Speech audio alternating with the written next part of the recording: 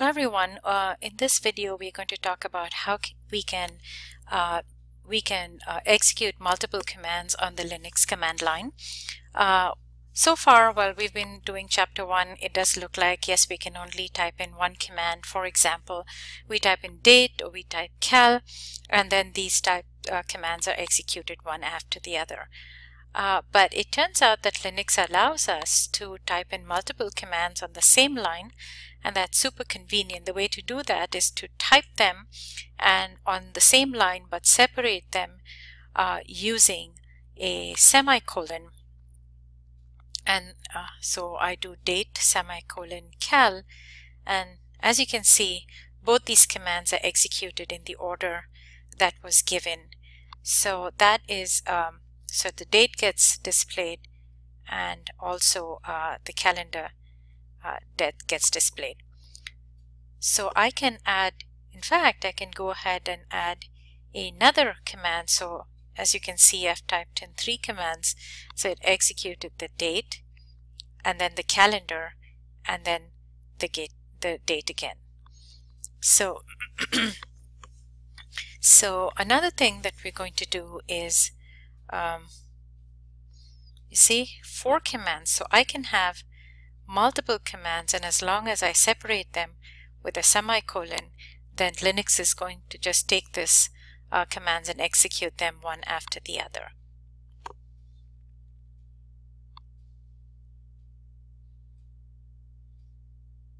So if I'd like to perform a couple of functions at a time, then I can actually, this is a good way for us to get introduced to how to do programming. This is a foreshadowing of script programming, in that we can just have a sequence of commands that we can give to Linux. Now, one thing that we also can do is we can look at all the commands that we have executed in this particular session. So I can do that by type the history command here, and that is by entering history, and this command will show me a list of all the commands that I have executed in this particular session, and all of this is actually stored in a bash file in my home directory. So the way the history command works is that every time I add a command, then it gets stored at the bottom of the file, and then when I execute the history command, then it just simply displays the list of commands that it has stored in the history file, right? So here I go, I type in history, and it looks like it's going to be a rather long list because we have commands. Now what I'm also going to do is I'm going to pipe this history command with more, because as you know, more displays a screen full at a time. This is another useful feature of Linux, in that I can pipe commands together. So the output of the history command is going to get fed as the input to the more command, and this is going to not just print all of the history commands, but it's going to pause after every screenful, and that's what the more command does. Right, so as you can see, I have actually been working, and I have maybe about 100 or 150 or 200 commands that I've typed so far.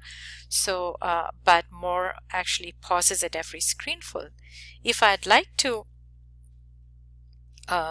move through this, then I can simply keep clicking the down arrow, and that'll take me or I press enter, and then this will keep going down one command at a time.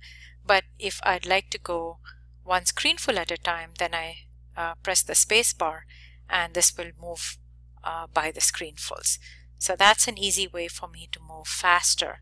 And here are the commands that we just entered. The date, cal, clear commands are ones which are separated with a semicolon, and as you can see, the command 150th command is date semicolon cal. So just like you to make a mental note of this command, and for example, let's say this was a command that I wanted to go back and execute, then now I know what the line number for this command is, and I make a note of that.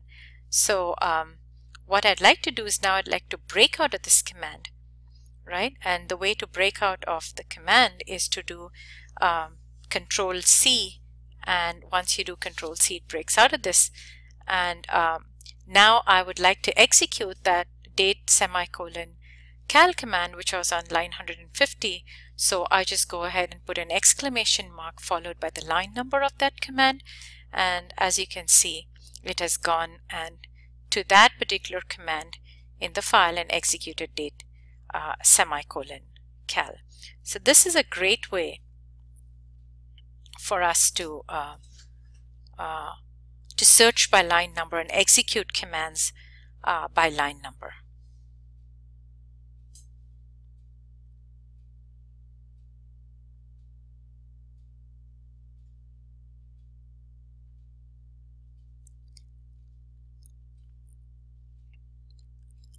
Yeah, and this is a very useful feature because sometimes you could be working for a long time on the command line and you may have been struggling with the command and that's not working, and then finally you got lucky and the command actually started to work, and maybe a little while later you did not make a note of that command, but now you'd like to go back and execute it or look for the correct syntax. Then the history pipe more is a very good way of jogging your memory and then locating the command that actually worked for you, and then if you want to execute it again.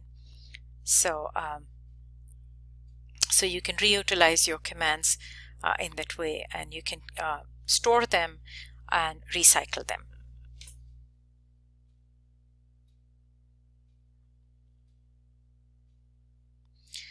The last thing that I would like to add is how to find help on the system.